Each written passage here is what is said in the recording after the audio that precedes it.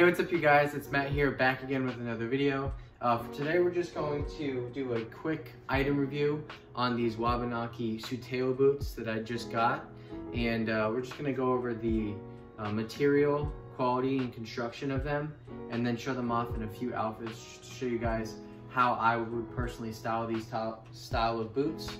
And yeah, maybe I'll just do 3 to 4 outfits and just show you guys a multitude of ways to wear them, and it should be a pretty informational and quick, fun video. So much like their other Wabanaki silhouettes, the Wabanaki Sutaio features this engineer style boot. So what that refers to is sort of like a Chelsea toe with a long shaft. And as opposed to other Wabanakis, this features a leather stacked heel outsole. The other Wabanakis that came out previously featured a Visvim rubber wedge sole. So for example, this is the Wabanaki Blanket Folk. As you can see, it has this rubber wedge sole from Visvim. So at the time, this was the very first Wabanaki silhouette that featured this heel. This and now their brand new Wabanaki that they just came out with, I forget what the name is, I think it's the Weight. They both feature this leather stacked heel midsole. Another feature of this is this indigo dyed linen peasy fabric insert, which is a really nice detail, a really nice contrast to this beige or sand color. You get this really nice indigo dyed fabric insert, and this is what the bottom looks like. So primarily leather, and then they actually do feature this rubber traction pad on the forefoot along with the heel, just to give it a little bit more stability and reduce slippage. As you can see, it has a little bit of Visvim branding, handmade, Goodyear welted, and then size 9.5. You can actually see the Goodyear welted stitch coming through. So what they actually do is hand stitch the outsole of the boot to the actual uppers. So if you see those stitching there, it runs all the way across and down into the outsole of the boot. And what that does is ensures longevity, durability, and then once this outsole actually wears down, you can get it replaced.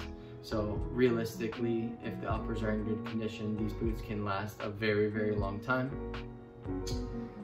Size 9.5, I do recommend sizing 1/2 size up from your true to size.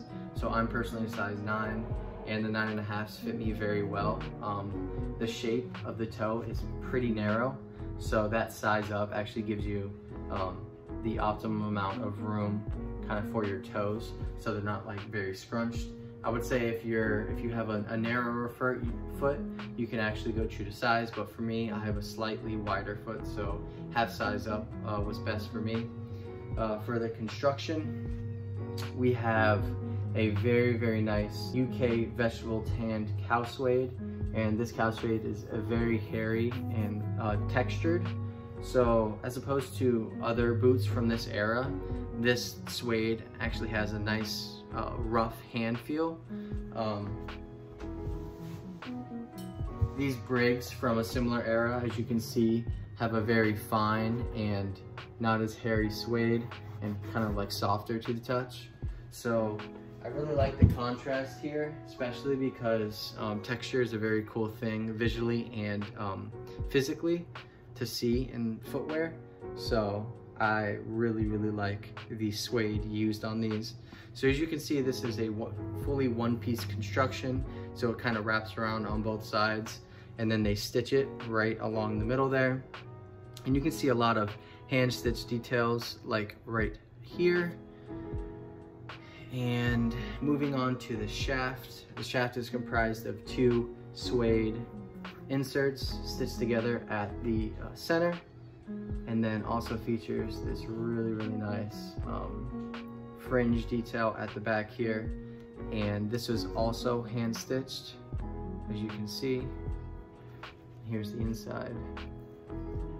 Really, really nice handmade details and quality you can see on this boot. And then finishing it off, we have a custom red maroon velvet detail on the front, and then features a hand-stitched leather tongue tab with the hand-painted symbol. So the black peace sign is synonymous with the Spring-Summer 2014 collection. So that's when these boots actually came out. And here's the back side.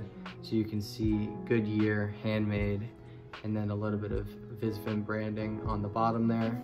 They have the size and then the made in China stamp on the inside there.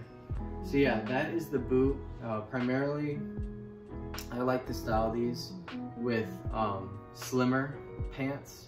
Not too slim to where the shaft actually gets crumpled, but wide enough to fit the width of the shaft. But because the foot is pretty narrow, I like the look of a slimmer tapered fit on these boots. Kind of gives it like a rocker aesthetic.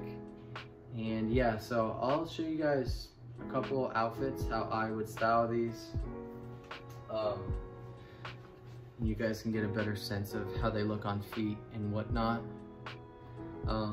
They also do feature a leather insole and a cork footbed, and then leather lining as well. So they're very comfortable on foot. I tend to go sockless with these, much like most of my Visvim footwear. He makes his footwear with pigment-free leather lining, which allows you to go barefoot without it being very uncomfortable. The leather lining is very breathable and absorbs sweat, so they won't actually end up stinking after a while. Also, the cork footbed molds to your feet over time, as most of you know. But yeah, so really happy with this pickup. So let me show you what they look like on a few outfits. Okay, so for the first outfit, I have a green trucker jacket from a brand called Mine Italy. It actually uses a patchwork design of a bunch of vintage military tent fabrics, which is really cool. Underneath, I have a Visvim Jumbo Alumni graphic t-shirt. On bottom, I have a pair of vintage Levi's 505 jeans in black, and they're kind of washed and damaged. And then on bottom, obviously, I have the Wabanaki Sutaio boots. The Levi's 505 definitely has a more tapered leg compared to the 501. So that is the cut that I'm leaning more toward, because this is sort of like a slimmer boot. And yeah, so that is the first outfit, kind of like a rugged military Americana style aesthetic. And yeah, let me know what you guys think.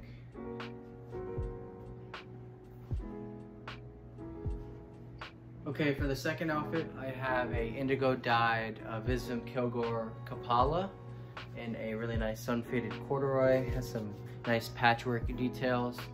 Below it, I have a light blue Ampless Crash t-shirt. Has really nice distressing and kind of like crash detailing everywhere throughout. On bottom, I have 01 Slim Damage 31s. So just features a bunch of patch and repairs throughout the denim, and then this really nice washed out, kind of like vintage light wash fabric. And then obviously on bottom, we have the Wabanaki Sutaio boots once again.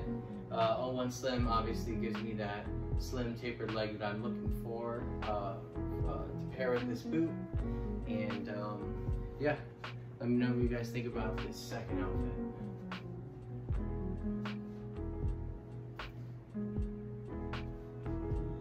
Okay, for the third outfit, on top we have a ivory mechanics jacket in a German cord fabric. Actually features really nice distressing and damaging throughout the fabric. Underneath, I have a heather gray jumbo tee. Moving down below, I have a sort of navy washed pair of Gifford pants in a woven PK cotton fabric, and features this really nice repair work here on the knee. And then we have the boots themselves. This is probably as wide as I would go in terms of pants with these boots. I think the leg opening is around 8 inches.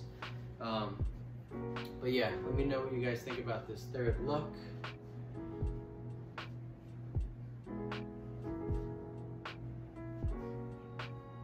Okay, for the last outfit, we have a Visvim Willard Crash jacket in a really nice herringbone twill fabric. Features really nice damaging and repairs.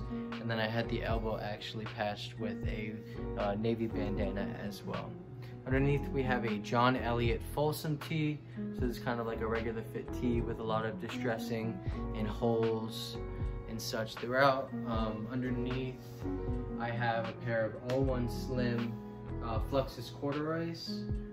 This is an indigo and mud dye fabric. And then down below we have the Wabanaki boots. And yeah, that is the final outfit.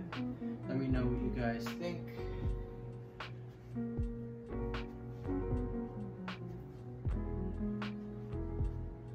Okay, so that's it for today's video. I hope you guys enjoyed.